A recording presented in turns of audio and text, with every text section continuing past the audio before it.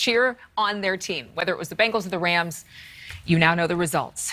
The Rams won it all, but quarterback Joe Burrow is still making his hometown proud. In fact, I think the entire state of Ohio is proud of Joe Burrow. Kelsey Kernstein live there with reaction at is this at his favorite restaurant, Kelsey?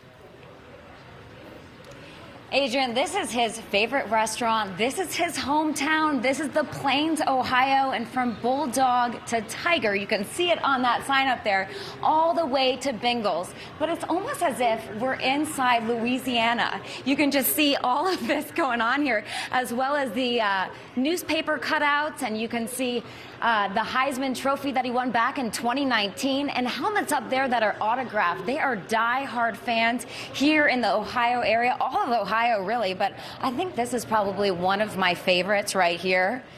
Bengals fan, parking only. I don't know, he won me over. In fact, that is why I'm wearing the Bengals coloring, and I'm actually from Los Angeles, but this is also the Joe Burrow omelet. It's formerly known as the Western omelet, so I'm gonna let you know how it is. It's so good. But we also have some fans over here.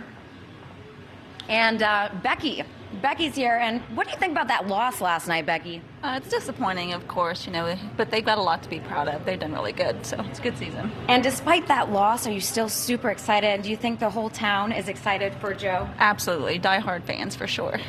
She's just enjoying breakfast, and she's a regular here at Gigi's breakfast spot here in the Plains, Ohio. But I got to tell you, Joe tweeted out last night thanking his fans, thanking his teammates, and saying sorry that we couldn't get it done. But I got to thank Joe about this amazing omelet. Thank you, Joe. It's incredible, Adrian. Back to you. So you got a Joe feeding you right now. We're celebrating Joe Burrow. Our stage director here's name is Joe. We're celebrating, or we're surrounded by Joes today. What would the country do without them? They're nothing but extraordinary. No average Joes around here. No. Like Say that again, Nick. There are no average Joes around here. They're all extraordinary. I love that. All right, Kelsey, thank you. I'm now hungry.